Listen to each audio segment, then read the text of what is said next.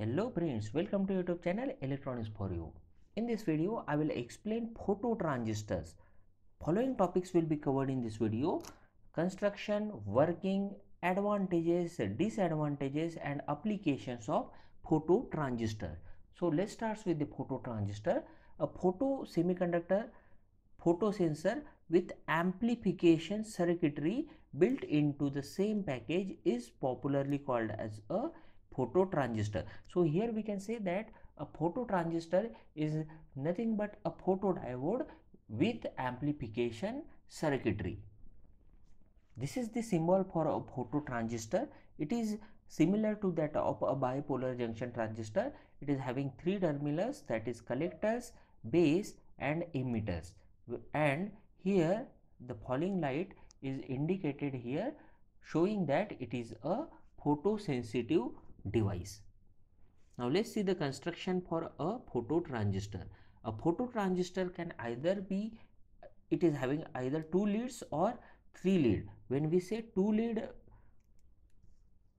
configuration, the base is actually not present in case of a phototransistor, whereas 3 lead device is having all 3 terminals, that is base, emitter and collector.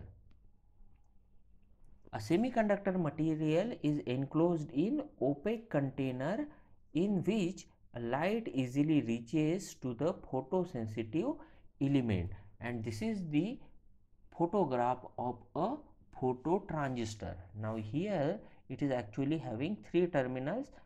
Also some phototransistor having 2 terminals also.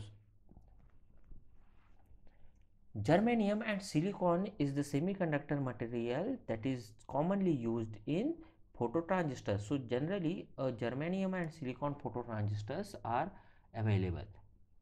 Okay, now let's see the working for a phototransistor. As previously seen, phototransistor can be a 2 lead device or a 3 lead device. When it is having 3 terminals, we can connect this photodiode just like this. Here the collector base junction is reverse bias and the base emitter junction is forward bias. So its connection is just similar to that of a normal bipolar NPN transistor. So here you can see that this is NPN transistor. Even a PNP transistor can also be there. Only case should be that the output should be connected in reverse bias and input should be connected in forward bias. Here this transistor can work as just like a simple NPN transistor when light is not falling on it, and when light falls on it, it will work as a phototransistor. It means that as the intensity of light increases, overall the current flowing through this transistor will increase. Now let us talk about a 2-terminal NPN transistor.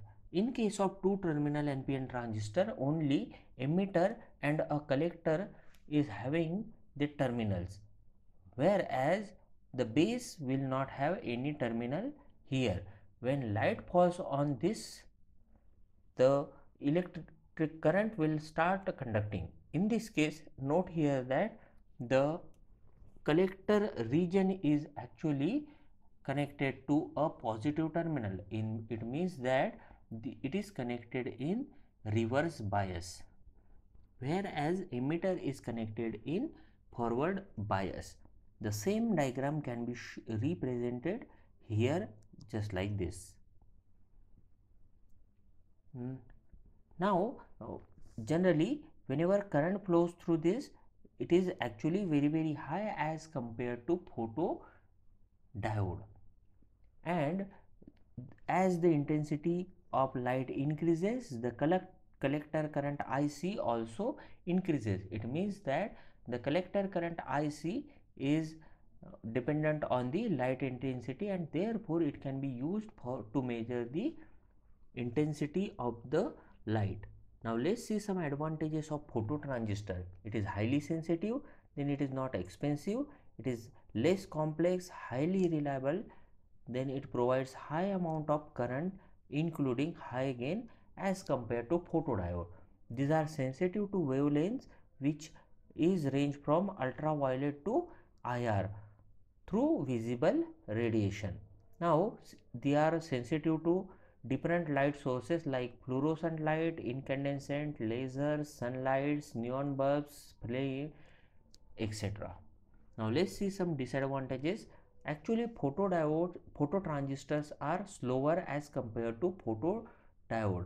Then when the illumination is low, the circuit is not capable to notice it effectively, and phototransistor get affected by the difference within electromagnetic energy. Now let's see applications.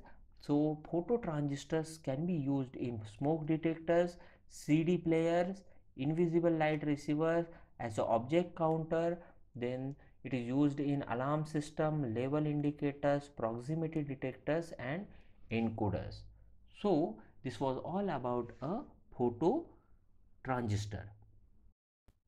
Now let's see some point of differences between photodiode and phototransistor. So this is the symbol for a photodiode, whereas this is the symbol for a phototransistor.